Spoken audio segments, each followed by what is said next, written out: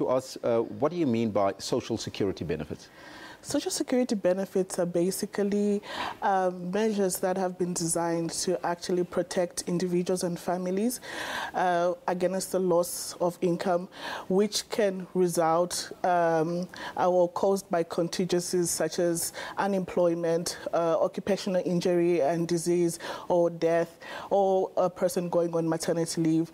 So basically, the main objectives of these social security benefits is to maintain income, provide some health care, and also benefits to families, especially in the case where the head of the family is deceased.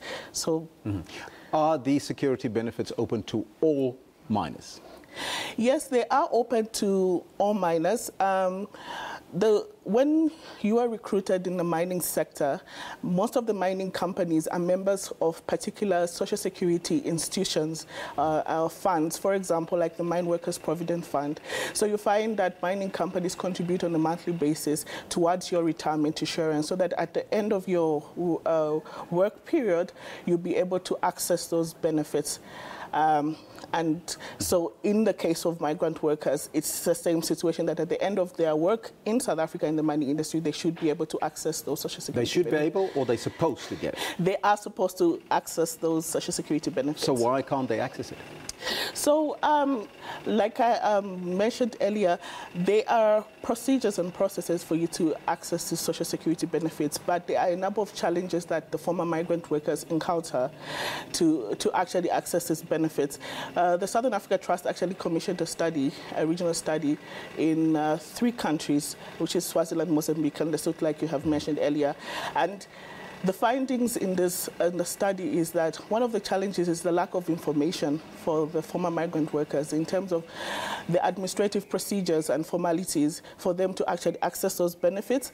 Some of them, when they come to work at the end of their period, if they have a work permit, they have to go back and they can't wait for the money because the money is not immediately released. So when they go back, and you find that when they had registered when they were recruited, the address they probably would have used when they were recruited, when they are trying to trace them back home, they probably would have moved to somewhere else, and it's been a challenge for most of these social security institutions to actually trace where these beneficiaries are. But also on the part of the migrant workers is having no information as well, where to actually go and what procedures to follow.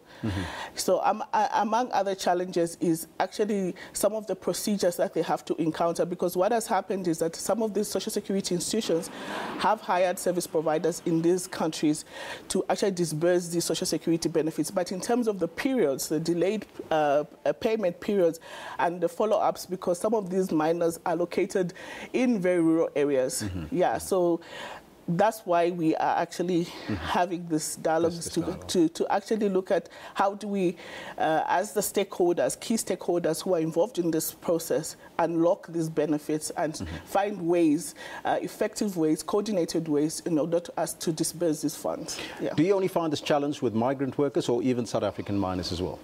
Yes, if you look at the percentage, like you have alluded to earlier, is that in terms of the mining workers population, in South Africa, it's almost 60%, like you've indicated. So there are a number of migrant workers, but even South African former mine workers have also encountered the same challenges. Now, looking at this dialogue, there is currently a strike in the platinum mine sector in South Africa. Among other things, unions are demanding higher wages and the better treatment of these miners. Will this form part and parcel of your discussions? No, the dialogue is focused more on the former migrant mine workers and the accessing of social security, but so we would not tackle the current strike which is happening in South Africa. Yeah. Now, the recently concluded mining endowment in Cape Town, where issues pertaining to miners were discussed, were you happy with that particular outcome? Did it have any discussions around this issue of the access to social security? If you look at the mining endowment, most of the focus is more on what is the impact of mining in terms of the environment and the communities that are around the mining sector, and also looking at issues towards how these mining, the communities that are around mining sectors can benefit from what is from the mines. So they don't really look at the social security component. And we supported one of our associations, the Southern African Miners Association, which is a migrant workers platform, to actually participate in what they call an alternative mining indaba, where they actually shared in terms of the challenges of them accessing those social security benefits, and hoping that this can be put on the agenda maybe for the next mining indaba. Yeah. Expectations and outcomes for the two-day dialogue, what do you expect?